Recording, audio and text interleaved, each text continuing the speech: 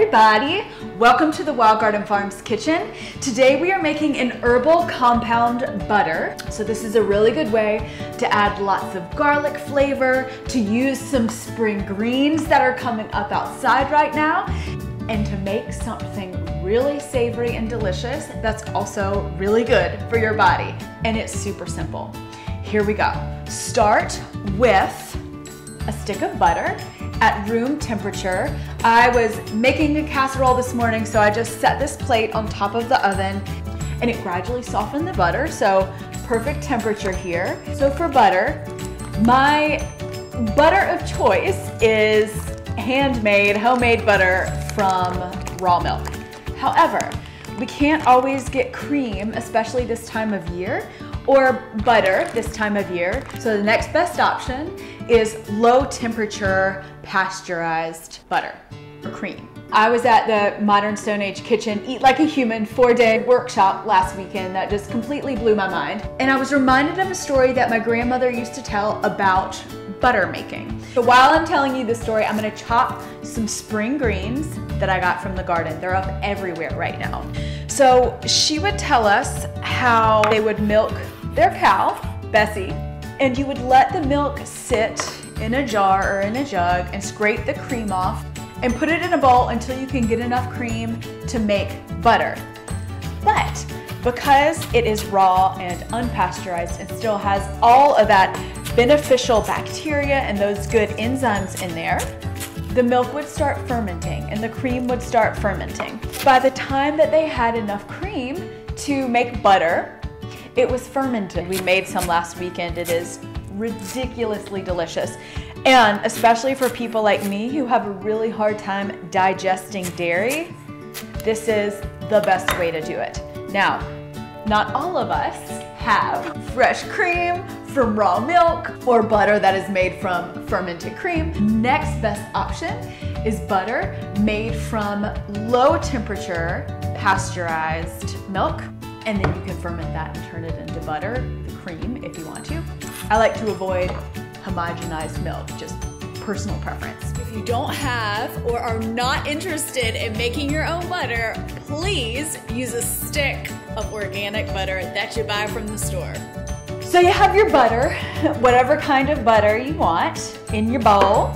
You've got chopped spring onions, which have incredible nutrients, really good flavor. Most of the greens that are coming up right now are fantastic for detox. So I'm just gonna add those, and I'm gonna put actually a lot of those in the bowl with the butter because I love the flavor, and especially as the butter and the herbs meld together over a day or two, super delicious. All right, and then the last two ingredients we're gonna add, I'm just gonna do zest of a lemon. If you have any preserved lemons or fermented lemon peels, this would be a really great recipe to add in. The lemon balances really nicely the earthiness of the greens and adds that acidic, bright component.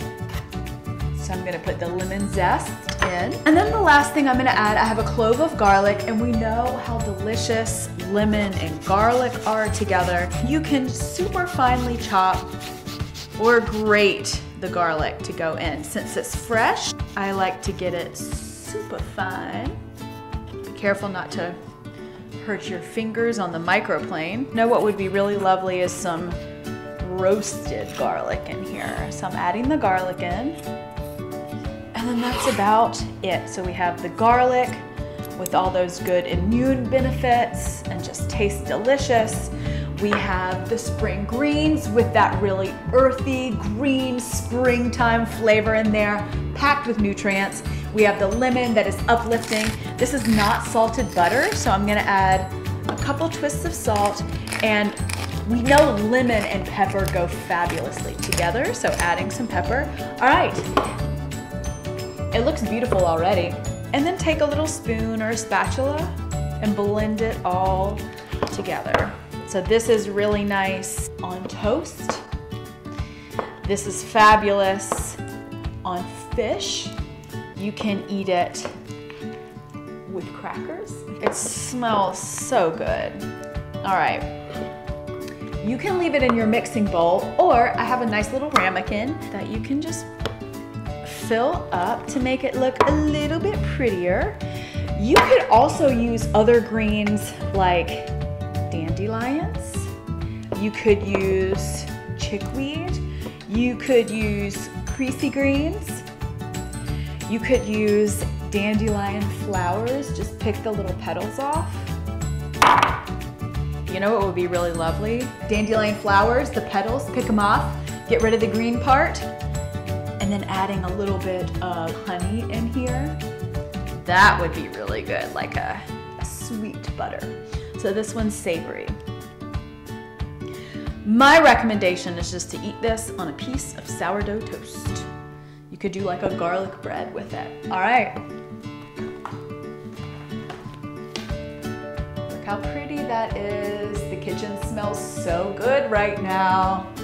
So I'm going to stick this in the fridge for just a little bit. And then before I use it, before dinner, I'll pull it out for about 20-30 minutes just to let it soften up because it's easier to spread that way. A stick of butter, ideally from cows that are pastured and fed organic food. Some spring greens like wild onions. Zest from a lemon. 1 clove of garlic chopped up finely or zested. A little bit of salt, a little bit of pepper. Ah. Smells so good. Super easy to make. Go do it. Have fun harvesting your spring greens. Make sure you know what it is that you're harvesting before you forage it and before you eat it. But get out there. Now's the time. Have fun.